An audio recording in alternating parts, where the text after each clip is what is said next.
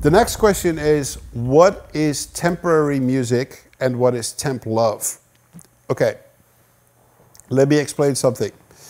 When a movie is being edited and you're not hired yet as a composer, the film editor wants to have some music to cut the film against.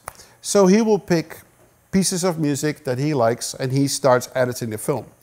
By the time you come in as a composer, there is technically already a score, which is not yours, but is music that sits there for the time being, just to give the film some shape and to make it a more pleasurable experience to watch.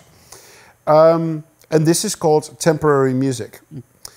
Now, temp love, which is falling in love with the temporary music, happens when a picture editor and a director are working on a certain section of the film, let's say for a couple of months, and they're constantly listening to that same piece of music that is there.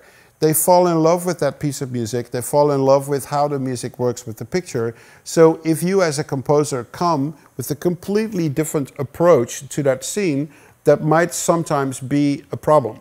Where they say, but can't you do something a little more closer to what was there because we loved it so much? And that is what temp love is called. Every composer in town has dealt with it. It's a standard phenomenon, and it's very understandable.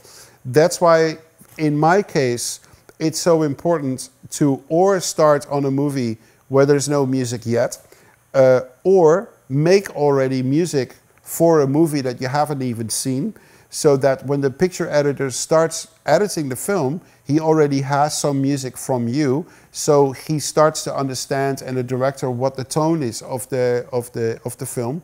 And another thing that you can do is quickly try to replace scenes that have music in it that already feels very important to the director. So that means that if you start on that scene first, you have the longest time to work on it. If you start on that scene at the last moment, then that might really become a problem to get to the finish line. So usually I try to tackle scenes that have a very important piece of music in it.